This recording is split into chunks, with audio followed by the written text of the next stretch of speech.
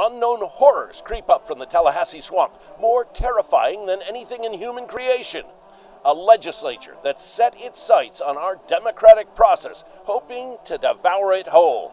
Florida's infrastructure and environment torn asunder while big money feasts on the wreckage. All this and more in this week's Florida AFL-CIO Legislative Update. Can you guess how big the creature itself must be? Yeah. But we won't have to guess at it, Dan. We'll see for ourselves. Week after week, bill after bill, arcane forces in the Florida Legislature have continued their ominous onslaught against the people's right to direct democracy. Senate Bill 1794. Its ruinous rampage continued. If passed, it would effectively destroy our right to amend our Constitution through citizen initiative.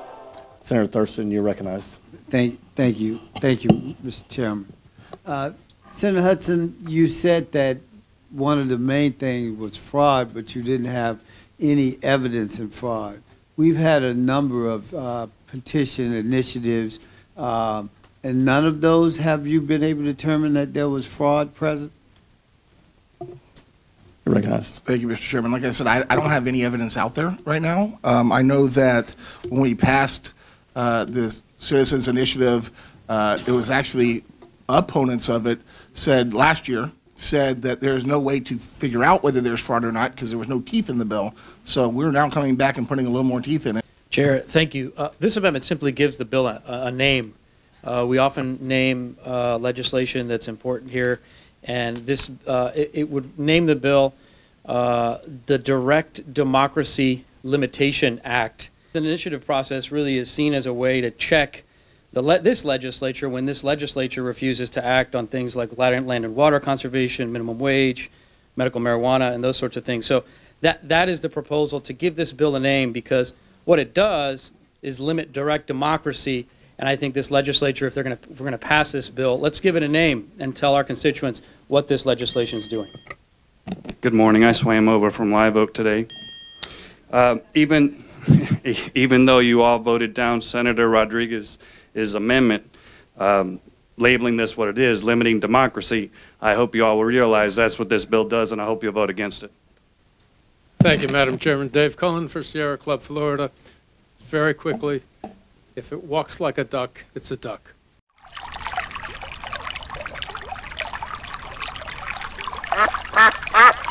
We oppose the bill. Thank you. Good morning, Chair Benaquisto and members of the committee. I'm Kara Gross, Legislative Director for the ACLU of Florida, and the ACLU of Florida opposes this bill.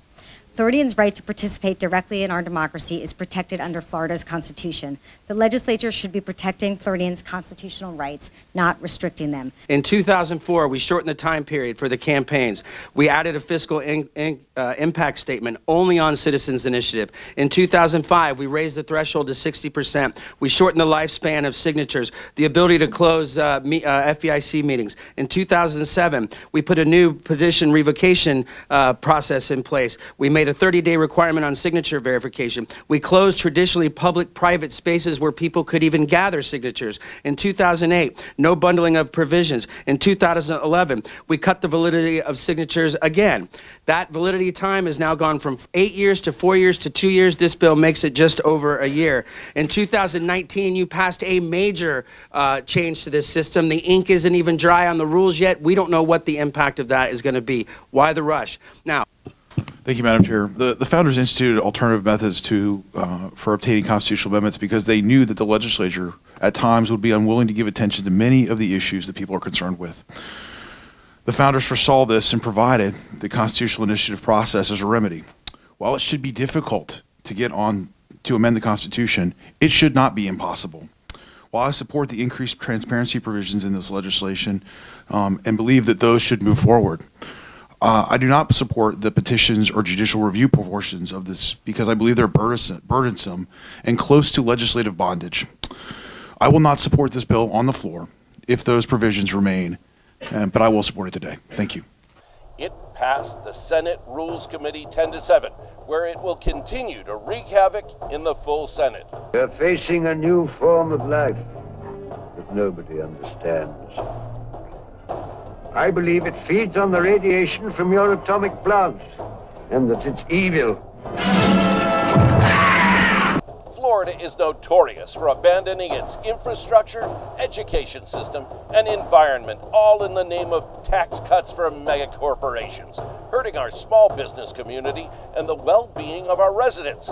This week, House Bill 7097 continued the nefarious tradition, cutting taxes for gargantuan special interests, which suck the profits from our state and transfer them to their hives of corporate greed. I want to just share some numbers with you really quickly. According to the United Way, no liberal bastion, ALICE report, and that stands for Asset Limited, Income Constrained, but Employed,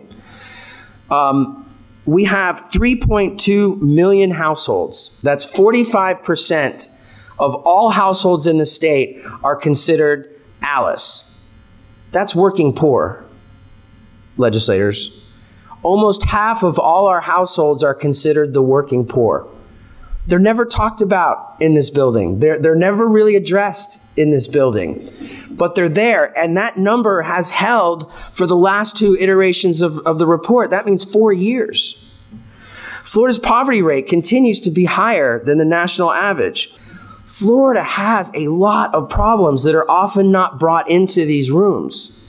And a big part of some of that is because we lack the revenue to address some of these in creative ways. Thank you, Mr. Chairman. This large tax package contains $80 million in loss of recurring revenue to the state budget. $80 million. We have a housing crisis, a mental health crisis, an opioid crisis, an algae bloom crisis, an education crisis, a healthcare crisis, as you've discussed some of them here.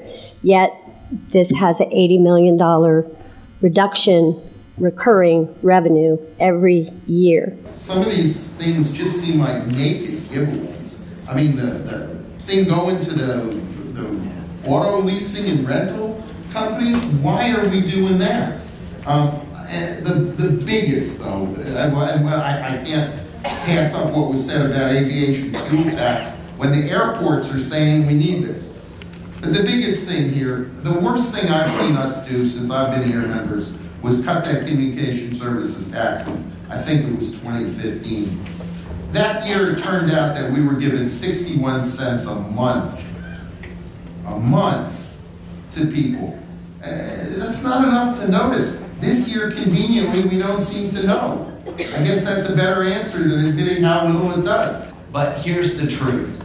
The less dependent we are on huge corporations like Allegiant Air and Avis Rental Car, the more dependent we are on Florida families to pay the share of the burden. House Bill 7097 passed the House Appropriations Committee and will head to the floor.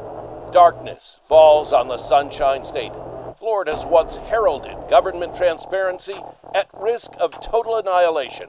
Senate Bill 774, which would allow the state to hide the search for college and university presidents from the public, continued onward into the final weeks.